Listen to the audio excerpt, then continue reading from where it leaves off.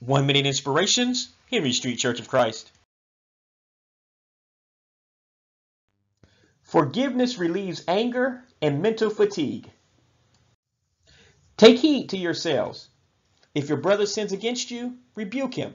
And if he repents, forgive him. And if he sins against you 7 times in a day, and 7 times in a day returns to you saying, I repent, you shall forgive him. Luke chapter 17, verse 3 and verse number 4, New King James Version.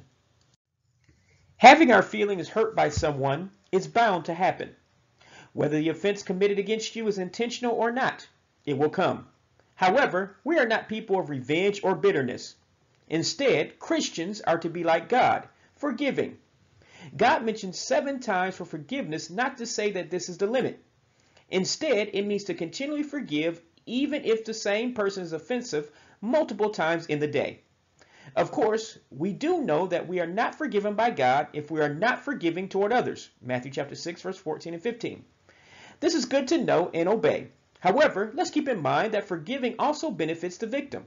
That is, he or she is released from anger and mental fatigue when forgiveness is granted. That way, you can go on with life. You can have peace in your own mind. Furthermore, you can concentrate on doing productive and meaningful things in your life.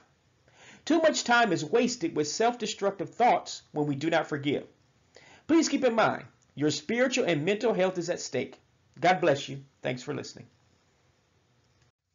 This is a ministry of the Henry Street Church of Christ, 309 Henry Street, Gadsden, Alabama, USA, 35901, www.henrystreetchurchofchrist.com.